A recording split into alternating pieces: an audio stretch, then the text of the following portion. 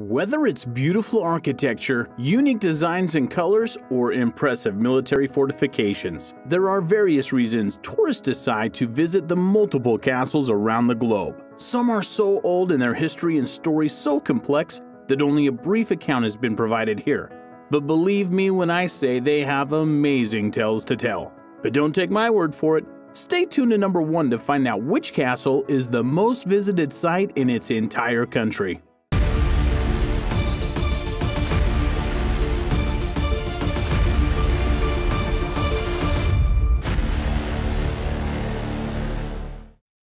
Number 10. Windsor Castle, England. As the longest occupied palace in Europe, having been the seat of the reigning monarch since Henry I, and the only castle on this list which you can enter without prior invitation. The Windsor Castle in England is home to Queen Elizabeth. The castle that originally stood on the site was built in the 11th century following the Norman invasion of England by William the Conqueror. Though it was originally built as a motte-and-bailey castle to protect Norman dominance in the area, it has since undergone numerous changes and modifications, with the addition of stone fortification and also the luxurious royal quarters. Today the castle is a popular tourist attraction, the weekend home of the current queen, and a venue used for hosting state visits. This is one castle that's definitely worth visiting. But is it still the residence of the Queen of England? You'll have to make do with viewing it from the gate, or getting that invite. Don't forget to add me as your +1. Number 9. Prague Castle, Czech Republic. Situated in Prague, the capital city of the Czech Republic, Prague Castle originally dates back to 870. However, it has been developed and changed over the centuries. Some of the major changes to the castle are as follows. In the 12th century, a Romanesque palace was built there, but this was later rebuilt in Gothic style by Charles IV in the 14th century. Later in 1541, many parts of the castle were destroyed as a result of a large fire and had to be rebuilt. The centuries of rather drastic redevelopments ended in the 18th century, with the last major project being completed. Since then, only small alterations and building upkeep has been completed. Not only has the castle undergone various stages of development, it has also changed hands and usage many times. Originally, it was the seat of power for the kings of Bohemia, Holy Roman Emperors, and the presidents of Czechoslovakia. Today, it is the seat of power of the head of the state in the Czech Republic. With over 1.8 million visitors a year, this castle is one of the most visited tourist attractions in Prague, and for good reason. Number 8. Prijama Castle, Slovenia. Next up is a cleverly designed castle, especially if you want a defendable home. Situated in the historical region of Inner Carniola in south-central Slovenia, this Renaissance-era castle was built under natural rocky arch, making it look like it's been built right into the rock.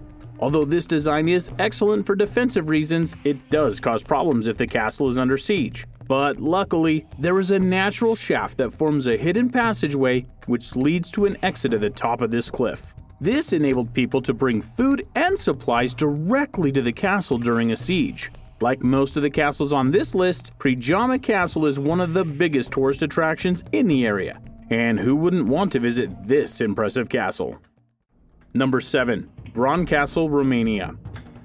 This next castle is an interesting one. Bran Castle was first mentioned in 1377. Since then, it has been used in the defense against the Ottoman Empire, as a customs post, a royal residence within the Kingdom of Romania, a hospital during the Second World War, and much more. If you visit the castle today, you'll find that it now has a museum which displays art and furniture collected by the late Queen Maria. Number 6. Mukachevo Castle, Ukraine. Also known as Palanut Castle, this castle is situated on a former 223-foot high volcanic hill in the historical city of Mukachev in western Ukraine.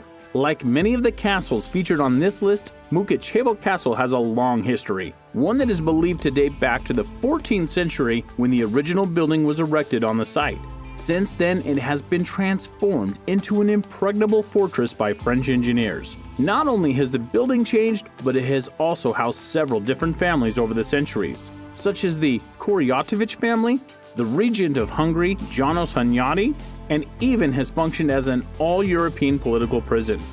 Unlike Windsor Castle, you can enjoy exploring this castle, and you can even enjoy a nice coffee and a stroll around the souvenir shop. Number 5. Pena Palace, Portugal. The next castle on this list is definitely the most colorful, and there is no way visitors can miss this impressive, romanticist castle. Located in Portugal, its history dates back to the medieval period when the chapel of Our Lady Pena was built on the top of the hill, and according to legend, it was initially built after the apparition of the Virgin Mary.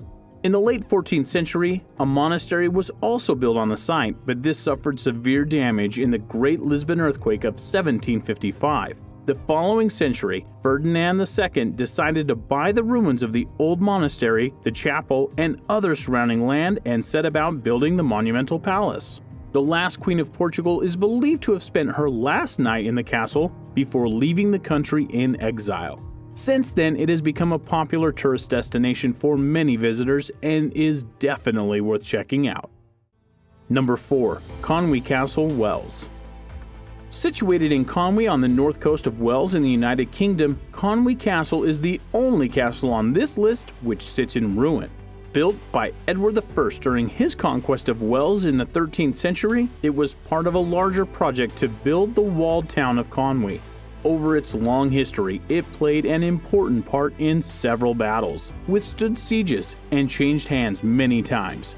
To name just a few, Mat ap Llywelyn sieged the castle in the 13th century, and it was later used as a haven for Richard II.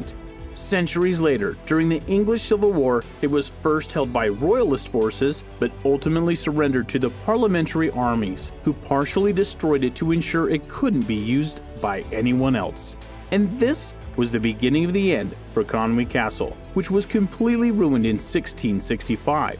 Since then, the castle has managed to remain relatively intact, minus a bit of weathering here and there. During the late 18th century and early 19th century, it was a destination for artists and poets, and as visitors' numbers grew in the 19th century, the castle underwent its first restoration period. Today, it is classified as a World Heritage Site, and it is described by UNESCO as one of the finest examples of a late 13th century, early 14th century military architecture in Europe. Number 3. Neuschwanstein Castle, Germany. As one of the most famous castles in Germany, the Neuschwanstein Castle looks like it's been plucked straight out of a fairy tale. Located on a rugged hill high above the village of Hohenschwangau near Füssen in southwest Bavaria, Germany. This Romanesque revival palace was built during the 19th century by Ludwig II of Bavaria, using his own money instead of public funds. Although you can admire Ludwig II for this amazingly designed castle, other aspects of his domestic rules, as outlined in another Zero to Hero video, Worst Kings and Queens in History, he was definitely not considered the most effective ruler of Bavaria. Nevertheless, this castle is a lasting memory to his desire to create a home which is both a retreat from the everyday world and an homage to Richard Wagner, a composer and theater director whom the king favored. Prior to the development of the castle that exists today, the ruins of two medieval twin castles once stood on the site and were completely destroyed to make way for the new castle. Although it was commissioned to be Ludwig's home, he actually only spent 11 nights at the castle, and it still hadn't been completed by the time of his death in 1886. Ironically, it was meant to be a retreat from public life, but within years of Ludwig's death, the castle was open to the public, and since then, around 1.3 million people visit the site every year. And it has had over 60 million visitors since it first opened to the public. So much for privacy. Number 2. Buda Castle, Hungary. If you thought any of the other castles on this list had a complex, detailed history, then Buda Castle tops them all. This castle has been built, destroyed, redesigned, destroyed again, modernized, gutted, and redesigned again. And that's just a quick overview of its history. Situated on the south tip of Castle Hill, Buda Castle was first completed around 1265. But this is obviously not the castle visitors see today. Today, the oldest part of the present-day palace dates back to the 14th century, but much of the medieval palace was destroyed during the Great Siege of 1686 when Buda was captured by Christian forces. The massive Baroque palace that dominates the skyline today was built during the 18th century. But that wasn't the end of the story, and it was destroyed again during the Second World War. Later restoration and modernization of the castle continued right up to the 21st century, and now visitors can explore the complex site with its amazing architecture and lavish interiors. It is one of the most popular tourist destinations in Budapest, and it's definitely worth a visit. Before we get to number 1, take a moment to hit that subscribe button below. Number 1. Edinburgh Castle, Scotland. Situated high on Castle Rock, a volcanic plug in the middle of Edinburgh, it is impossible to miss this impressive castle that is Edinburgh Castle.